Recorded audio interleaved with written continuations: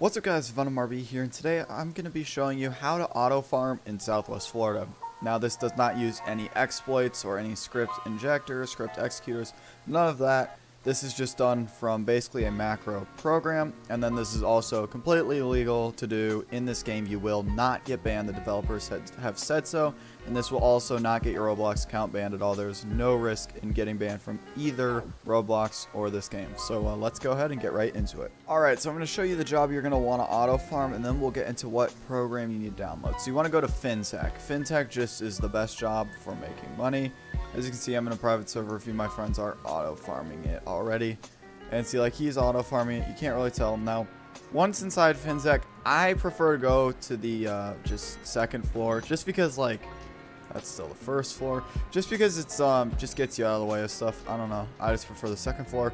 Does not matter at all. You just have to be inside of FinTech, and you have to see this up here. So now let's go for what program you need to download. Alright, so the program you're going to want to download is called TinyTask. I have it linked in the description. As you can see, security status is clear. I've used this program. I have no viruses on my computer. Several people use this. Very, easy. So you go to free download. It's completely free. You do not want to download WinZip. You don't really need it. There's no point. So don't download that. Instead, below download now, hit no thanks, continue to download TinyTask. Here it takes you to download, then you hit free download for PC. Now since I have this on my computer, I'm not going to click this, but this is what you'll click. It's just free download for PC. So downloading TinyTask is really simple. It's a lot of, it's just like downloading any other app. And then once that's downloaded, you should have something that looks like this. So go ahead and open TinyTask. It will look like this, and in here you'll see just some really simple things. Again, this is just a macro. It takes 2 seconds to set up. So what you want to do is you want to go to Preferences.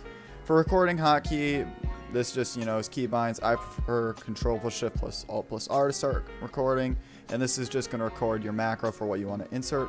And then playback, I just have mine as F8. So what you're going to want to do is hit continuous playback. That ensures that it will loop, so you will stay in here forever. And then you're just going to want to record. So for me, Control Shift Alt R. Then I just like to move my mouse around so I can see that it's working and jump up a few times, just so I can see that I'm going. You can just have it standing clicking in one place.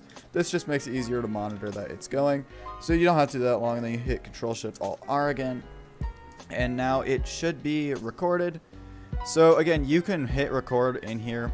The problem is if you do that, then you have to open it, and then you'll have your thing recording every time. So you need to use a keybind.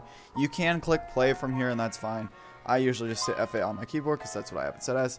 And now my hands are 100% off my keyboard. But as you can see, it's going to keep doing this over and over again because it's essentially just recorded what I inputted into the device. So now it's just going to do this on loop. And then see, it stops. Now it'll continue on and just rewind that back and forth over and over again. And that's what makes the game detect that you are still active in front of your computer.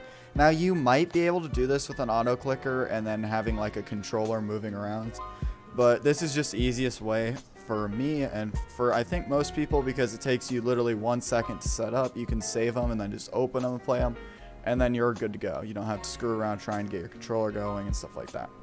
So yeah, that's about it.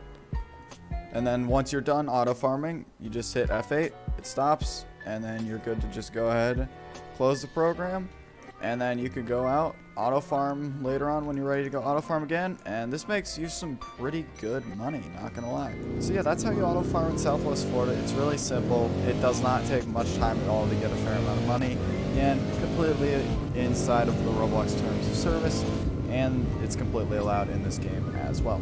Thank you all for watching this video. Hopefully this all helped you out, and I will see you all in the next video. Venom out.